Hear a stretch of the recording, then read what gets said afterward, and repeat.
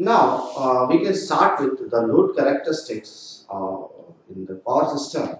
These are very important regarding objective type of questions, and each and every formula of this is very important. So please remember the formula when we are going through the load characteristics. So first of all, we will start with the demand factor.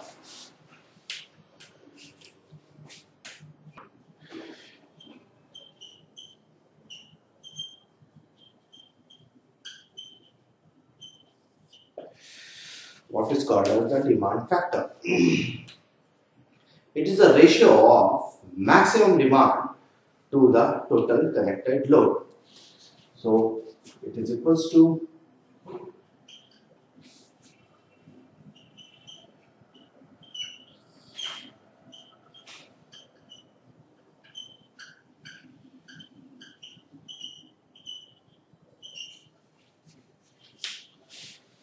one can see that the demand factor goes high with increase in the total connected load. If the load increases, then the demand factor is low. Whereas if the maximum demand is increasing, the demand factor increases. So one should understand the formula for the demand factor, that is called the load, maximum load divided by total connected load, or the maximum demand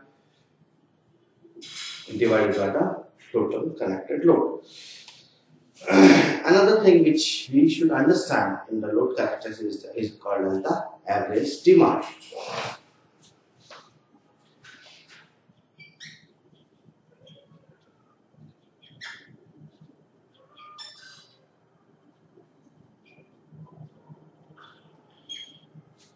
What is called as the average demand?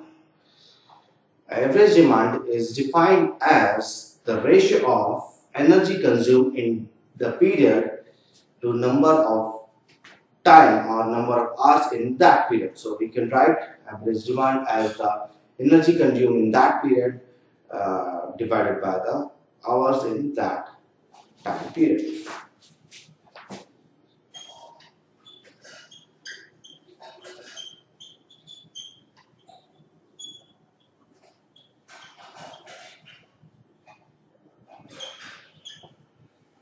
Energy consumed in that period divided by the hours in that time period.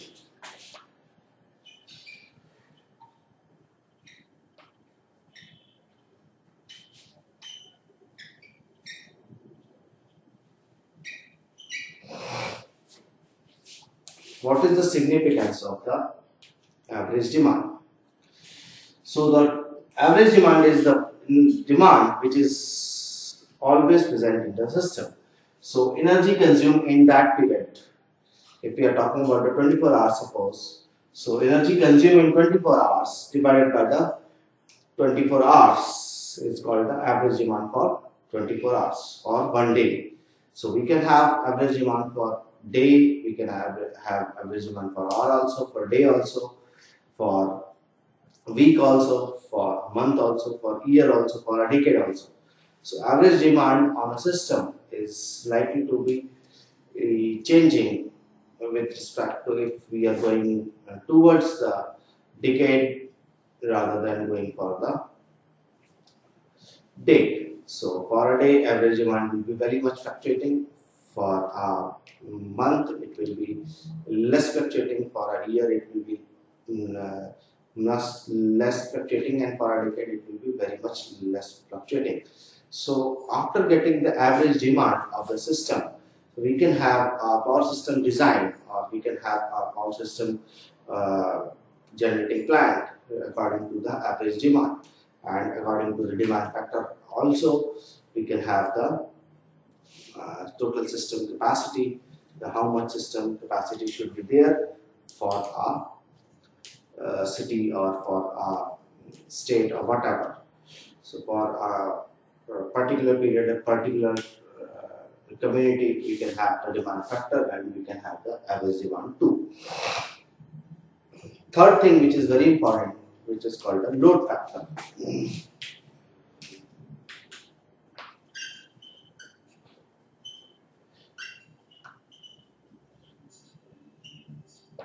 Load factor is defined as the average demand divided by the maximum demand. So we can write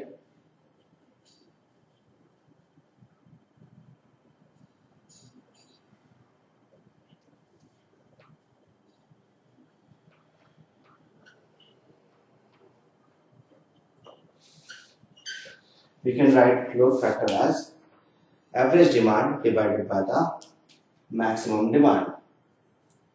So this load factor on any power system should be as high as possible.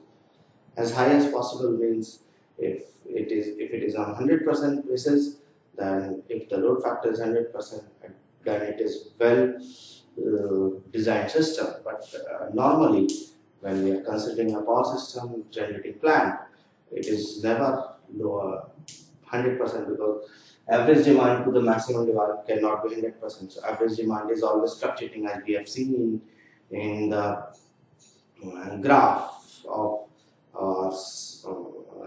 load curve, that and the load curve as well as in the load duration curve, we have seen that the demand is always changing according to the time, according to the way of the work which the person is doing. Even you and me also do the same thing, and average demand for you and me also changes every day.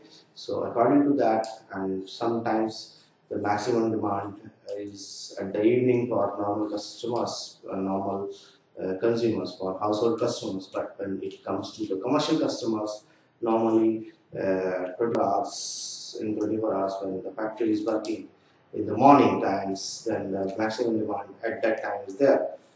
So their load factor is high at that time. But when the factory or when the system is closed in the night, then the average demand for them is very much low. So thereby we can say that the load factor is never 100% for any customer. So load factor should be as high as possible, so that the demand of the system or the capacity of the system can be classified according to that. Coming to the diversity factor.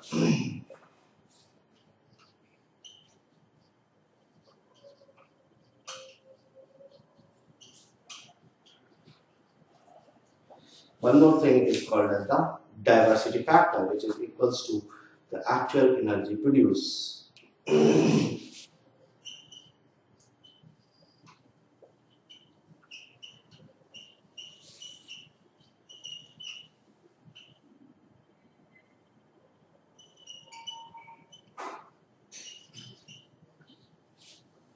Divided by the total energy that could have been produced.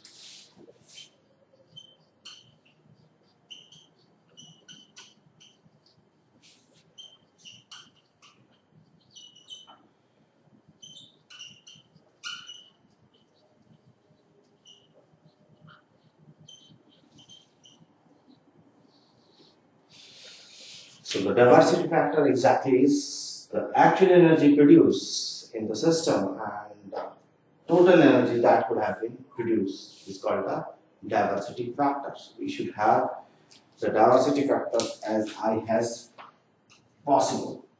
The diversity factor should be as high as possible. One thing in diversity factor is that what is called the diversity. In a normal understanding, what is called the diversity? We say that the actual energy produced upon the total energy that could have been produced doesn't mean much to a person which is new to power system. So we can have one thing.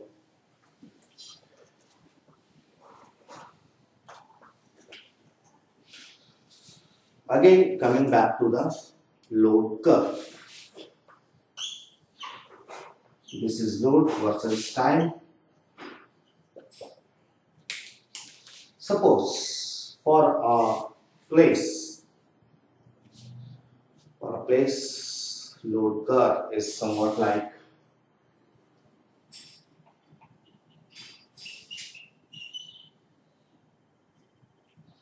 this. or I can say not like this right now.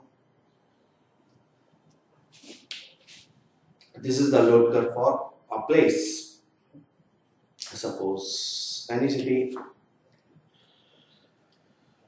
So this is the load curve where we can see that this is the minimum load always present in the system,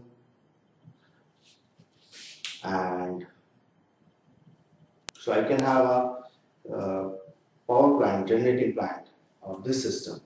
But if I have the power plant of this system, what will happen?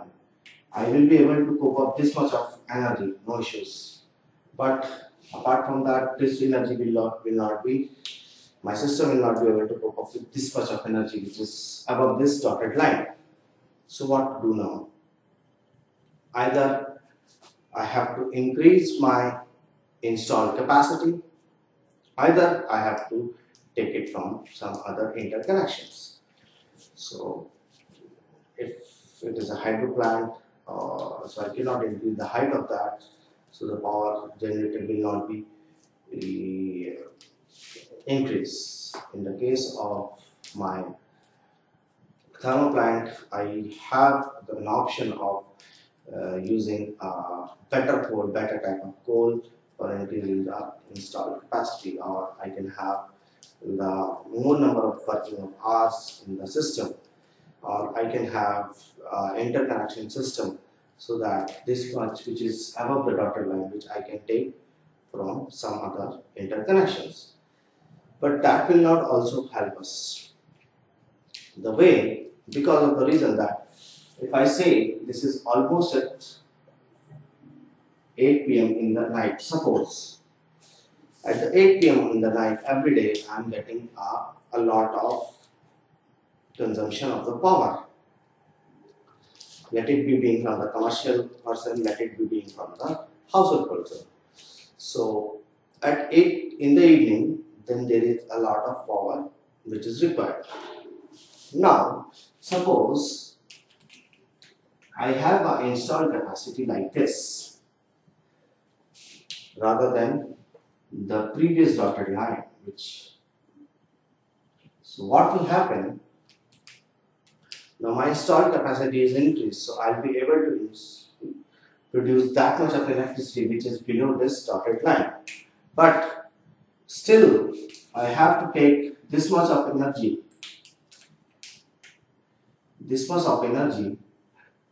from some other place. And one also can see this thing that here I am not using my installed capacity. This is the blue line which is shown over here, as well as blue line over here also. I am not using this much of installed capacity.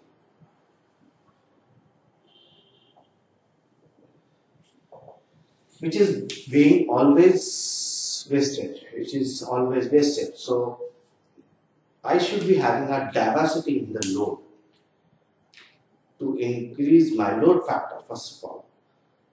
And if I increase my diversity factor such that according to this, if the area of this red triangle, it's almost a triangle right now, is almost suppose 100 square centimeter.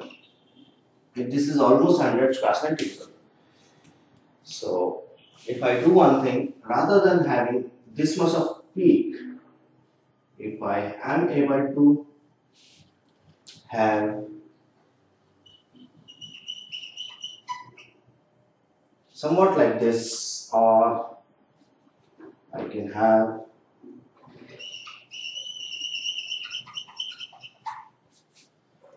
a graph of somewhat like this, which is also equivalent to 100 square feet right now, or 100 square centimeter, which we have spoken about.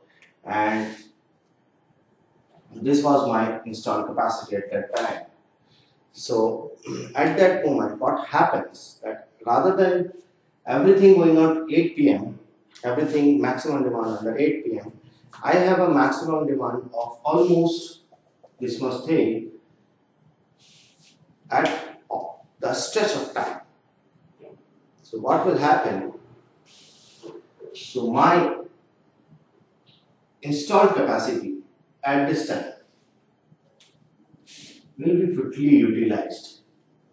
As we can see this thing, that only this much of area is getting wasted. Previously it was somewhat like this, and previously it was somewhat like this.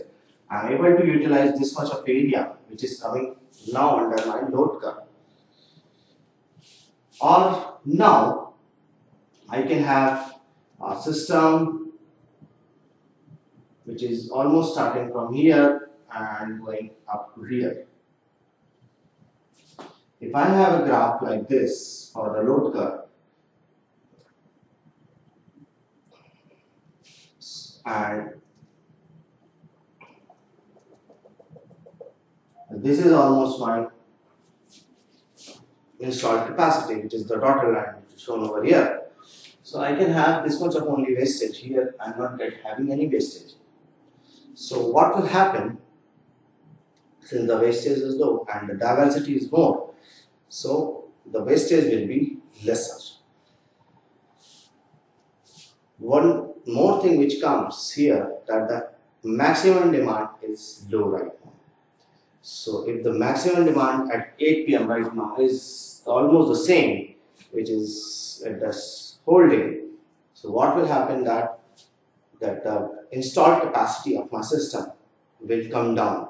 First thing, if I want to design a system so that the maximum demand is fulfilled at that time, since now the maximum demand is low, so total maximum demand is low and my diversity factor is right now high. At that time, my stretch of my system would be high and my capacity of the system is fully utilized. So at that time, my diversity factor is high. So at that time, energy which is actually producing and the total energy that could be produced is almost same. So the diversity factor is high. So I should be having a diversity factor as high as possible. So I should be having the load factor should be high and diversity factor should be high. And one more thing which is coming right now is called the plant capacity factor, which should be as high as possible.